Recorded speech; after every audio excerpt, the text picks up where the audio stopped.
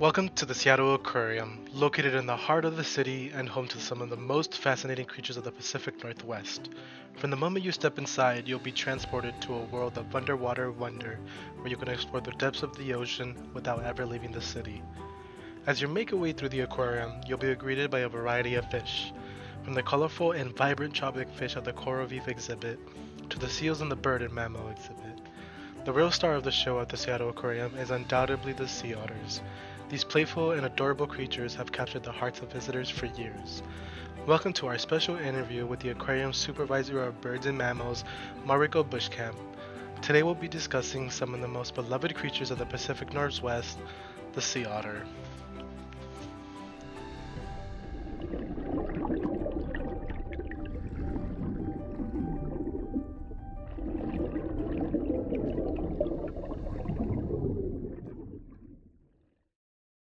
Let's head inside and meet Mariko.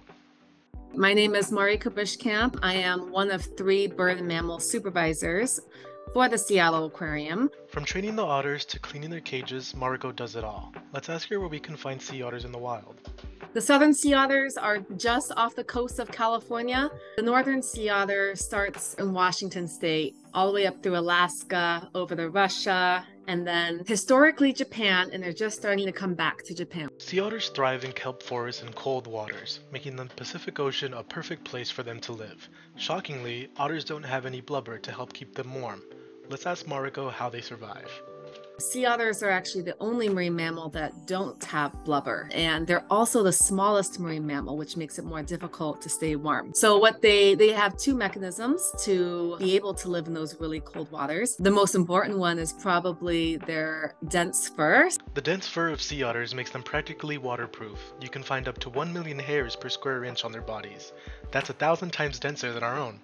Other mechanism that they use to survive in cold water is having an extremely high metabolism. They eat 25 to 30% of their body weight every single day, which is a crazy amount, which means they have to also hunt for that amount of prey items. So it's a very hard life to be a sea otter. Wow, being a sea otter doesn't sound easy. Now imagine having a baby on top of that. Mariko mentions a mom with a pup has to eat even more. Let's find out.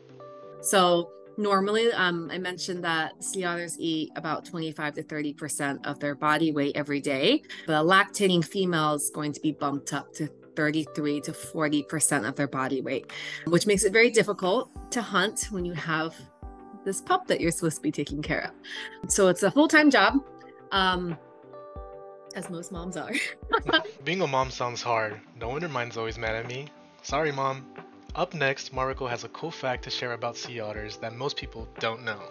So sea otters have 32 teeth, same as humans, and they have a lot of really strong molars so that they can kind of crunch open a lot of their prey items. It's very useful for opening things up like mussels, sea stars, or abalone that have really tough exteriors. Wow, I wish I had that strong of teeth. And that's only the top of the list. Sea otters eat so much more, including sea urchins, crabs, and clams. They're not very picky eaters. In fact, it's been documented in Washington state that sea otters eat more than 130 different prey items. Talk about a buffet. Let's switch it up and talk about why sea otters are so important to our ecosystem. A sea otter is considered a keystone species, very important. If sea otters are underpopulated, or during the fur trade when there were basically no sea otters, then sea urchins are a primary food source for sea otters. So once you remove the sea otter, sea urchins will reproduce to a very high degree, and they will eat all of the kelp forests. So kelp forests provide homes to many, many animals.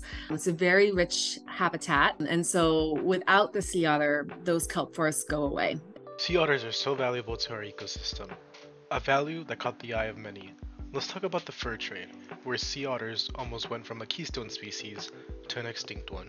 The fur trade started in about the mid-1700s, where people realized how valuable sea otter pelts are. So we talked a little bit about how they have the densest fur on the planet. Well, that also makes their fur really highly desirable by people, unfortunately still today, but much more so in the 1700s. As a result of the fur trade, we saw populations of sea otters drop from hundreds of thousands to only a few thousand.